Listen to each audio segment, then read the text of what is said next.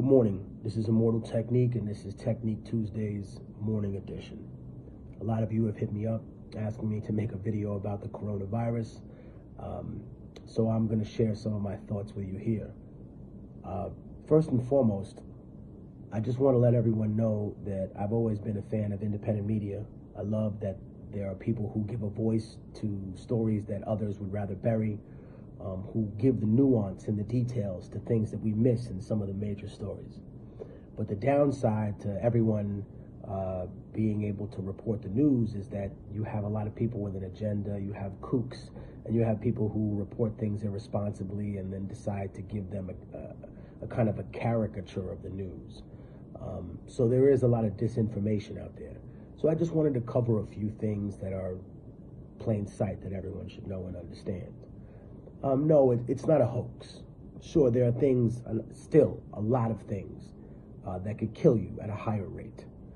That doesn't mean that there's absolutely no fear for it. There are people that are more at risk, older and younger people. There's also an extreme amount of panic being sold by the mainstream media. Panic equals the ability to take people's rights away. Both of these things are important to acknowledge and understand, but there's some other things that we should know too.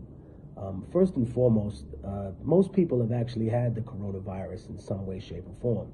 It's responsible for 1/3 of the common colds in the United States. But this isn't that coronavirus. This is a mutation. The United States government says it comes out of a Wuhan lab. China and now some scientists from Taiwan and Japan who have really no allegiance to China are saying that it's a U.S. military project that got out of hand. We don't know. What we do know is that seniors and young people are at risk. So when I tell people that, yeah, I'm a person who loves to debate and argue and talk with my friends, and then, you know, with you guys, I always share my thoughts and my ideas, and I'm open to discussion as long as people hit me up and DM me respectfully instead of crazily. But I'm going to tell you what I can do. What I can do is make sure that I'm healthy and provide help for those people in my neighborhood, the elderly people in Harlem, my parents, and other friends' parents who might be in the need. So we're going to be setting that up in the next few days. I have full gear, everything, masks, gloves, hazmat, whatever. So I'm willing to go to people's houses, being that I'm totally protected and they would be protected from anything, and have some kind of cleaning protocol to get older people the things that they can. I went to the supermarket with my parents, and it was a madhouse, and I had to tell them to leave, and I went and got the stuff. And I think that's something. It's not that I'm not concerned about the coronavirus. Please don't.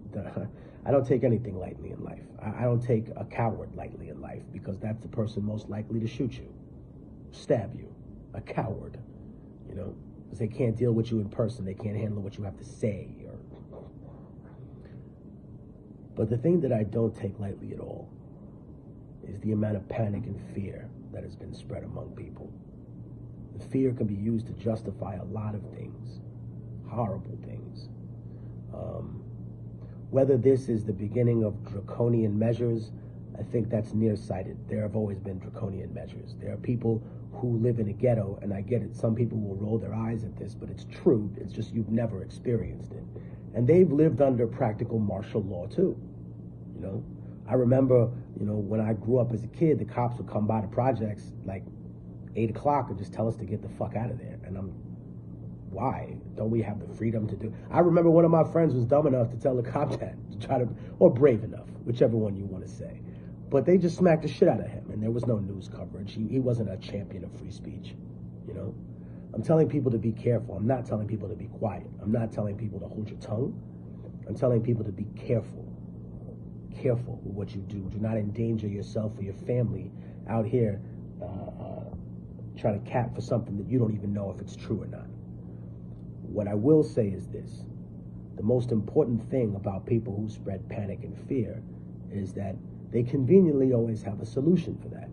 And their solution seems to benefit themselves more than anybody else. I think that where we go into the policy of border control and how this will all be played up and how it'll be used in the election, because people will say, look, the virus didn't come from Mexico, right?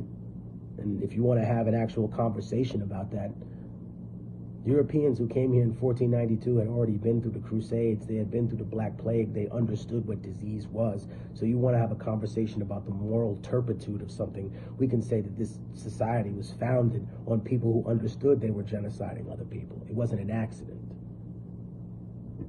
You want to have that private conversation with me, please hit me up. But in regards to this, it's important that you take care of the people. It's a great time to philosophize and talk about all this shit. Wonderful. But we also have to be people of action, you know? And when I say action, I don't mean self-glorification. You know, I'm wonderful that you want to be outside running around. Great. But be running outside there with a purpose, you know, to help people who can't get to the store, who can't do certain things, people who are disabled, and especially the elderly or people who have young children. It's important to keep those people in mind because they're frightened and because they don't know exactly what's going on. I do appreciate everybody who reached out about me and my family. Everybody's safe. Everybody's good for now. And I'm going to keep you guys updated.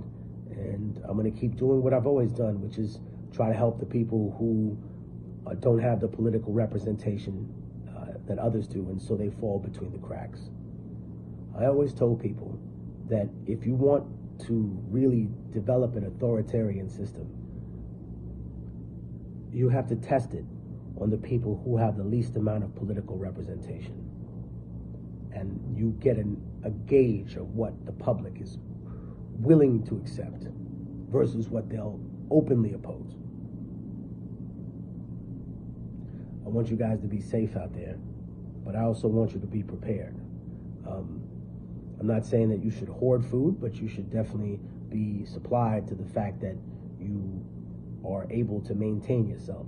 Whether it comes to a quarantine or whether it comes to this, there are a lot of cooking channels on YouTube. You know, as a guy who grew up with his mom, like, making incredible food, I've always known how to cook, but I was never a chef. But when I wanted to improve my cooking skills, there are YouTube tutorials about everything from, you know, anything that you have in your house. Even the stuff that you think is, oh man, I've never eaten it. Try it. And be good to yourselves and be safe. And let me know what's going on where you're from. Leave me a comment and tell me what's happening in your neighborhood. And I'm going to try and network with the people from Harlem and the Bronx to try and bring food to those individuals who don't have the capacity to go out. That's all we can do is take care of each other right now, right? There are geniuses who say they have this whole thing figured out. You know, I think that there's a difference between being intelligent and thinking you're smart.